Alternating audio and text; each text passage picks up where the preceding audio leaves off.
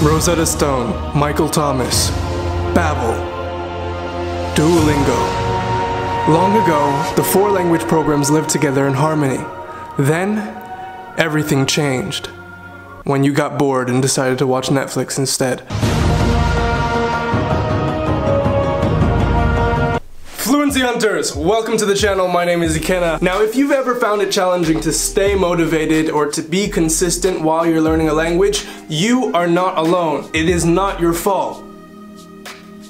It's not my fault either. So whose fault is it then? Honestly, it's the fault of the very same language programs that you're currently using. Recently, I came to the realization that for a language program to have value in my eyes, it really has to meet two of the following requirements. One, it needs to be effective. What do I mean by effective? Well, let's say I spend 15 minutes using a language program. I expect to learn as many words as possible in those 15 minutes. Or I expect to learn a small amount of words, but learn them very, very well so I never forget them. I am all about effectiveness. I cannot use a program that's going to take me 15 minutes to get to a place where another program can take me 5 minutes to get to. I'm serious, I literally have nightmares about this. My worst nightmare is literally me just using a program for years and years and years and figuring out that had I learned or had I used another program, I could have got to where I wanted to go in like 1/10 of the time. That, nah man, it's not me. But that's what happens. So many people out there are using ineffective programs that take them so much time just to get down the basics of a language. That is why, for me, effectiveness is key. That rhymed. Wait, key, me, yeah. Whatever program I'm using, it's gotta work. And it's gotta work very well. The problem with super effective language learning programs is that they're very dry. And by dry, I mean boring. And by boring, I mean chotto mendokusai ne. It's really a pain to have to get through them. They are, I mean, what do you have? You have audio textbooks, you have audio programs, you have normal textbooks. Oftentimes these things can be very, very dry, like my ankles on a hot summer day. They need some moisture. Auntie needs to bring that Vaseline, come on. They need to be made more digestible. Not my ankles, the language programs, come on. Language programs need to be fun.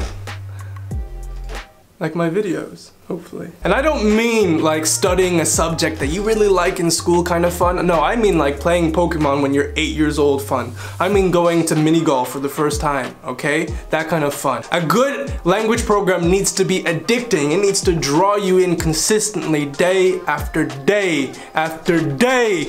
Because if it fails to do that, then quite frankly, it's leaving your attention to chance. The program is relying on you being self-disciplined. And let's be honest, in today's day and age, attention spans are going down. I mean, come on, if the choice is between watching that new video that your favorite YouTuber just put out and keeping your head down and going in your textbook and studying the language and ignoring the notification, 9 times out of 10, you're gonna watch that new video.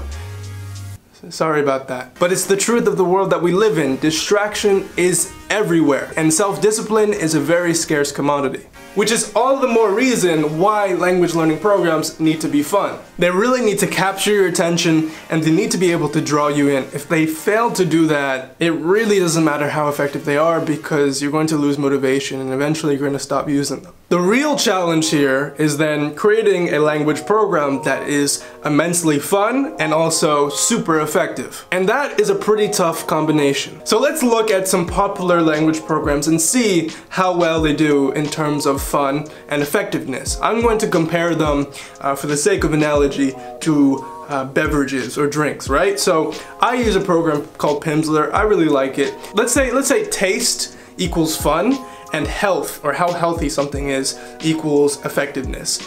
Pimsleur is like a green tea. It's pretty healthy. It's not the most healthy thing in the world, but it's definitely not bad. And taste-wise, yeah, it's decent, meaning it's kind of fun and it works out pretty well for me. That's why it is my first choice. The second program I usually use is called Asimil. Asimil is definitely more dry. Asimil is like the mega omega super powered green juice, right? With kale, spinach, cucumber, Brussels sprouts. Like it's healthy, it's effective, but goddamn, that taste. Then on the opposite side of the spectrum, you got things like Duolingo, which is kind of like Starbucks. It's, you know, it tastes pretty damn good, it's quite addicting, but it doesn't really do much for you, especially if you're trying to use it in the latter stages of your language learning journey. Then you also have things like watching TV, which honestly I'm out of drink analogies right now, so I'm just gonna call it how it is. Watching TV, it's something that's very fun and very motivating, but especially for beginners, it isn't the most useful thing in terms of building up your vocabulary. Not to mention you can get sucked in by the TV show and then 10 episodes later you forgot to even pay attention to the language.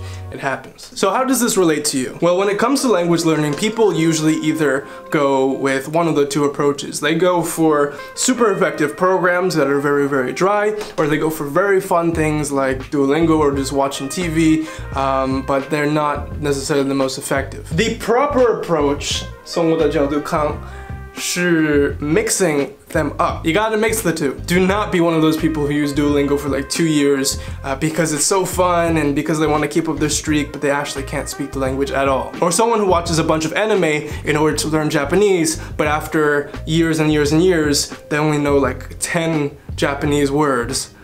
And one of them senpai. However, at the same time, diving straight into Asimil or Teach Yourself or Living Language, like more dry textbooks or audio textbook programs, is not the best approach either. I mean, they can be effective, but you really do risk losing your motivation and becoming burned out. Therefore, the combination of fun and effectiveness is very, very necessary. Anyone familiar with my method knows that I go straight for Pimsleur, then I go to Asimil, and that's also in tandem with watching a lot of fun TV shows. By the way, I am partnered with Pimsleur, and if you want to try it out, you can try it out for free.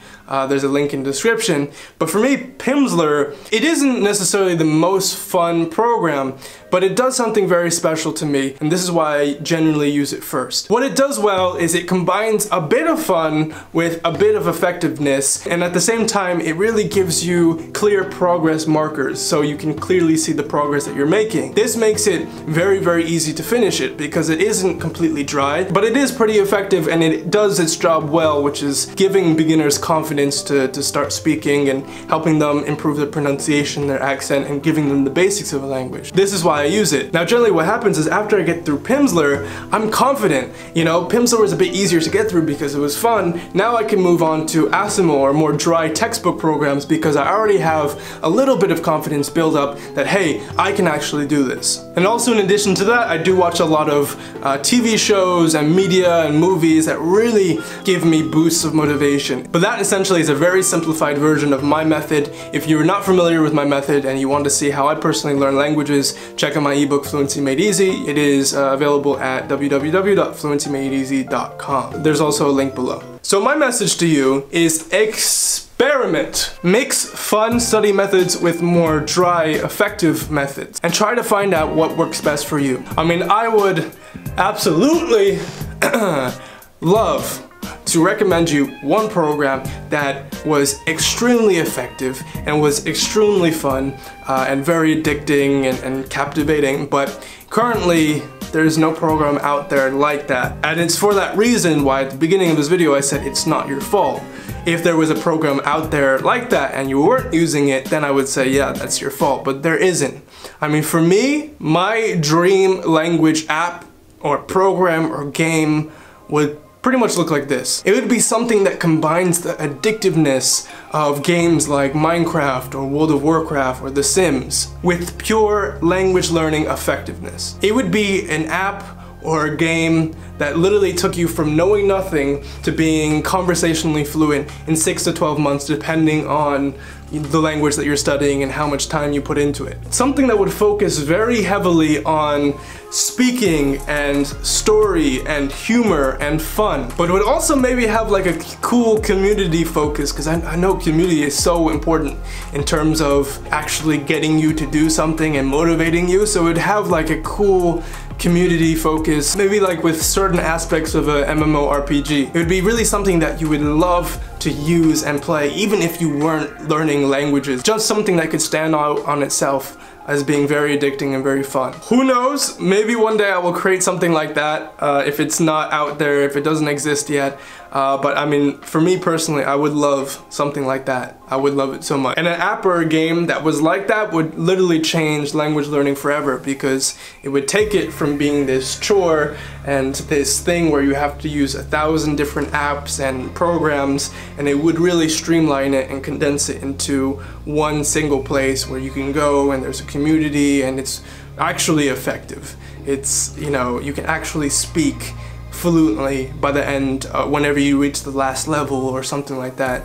That would be very cool. Here are 2 comments from some fluency hunters. Every single video I'm gonna try to highlight at least 2 comments. But yeah, let me know what you think. What is your favorite program in terms of combining fun and effectiveness? Do you even have one? And what would your dream language app or game look like? Let me know in the comments below. I'll see you next time.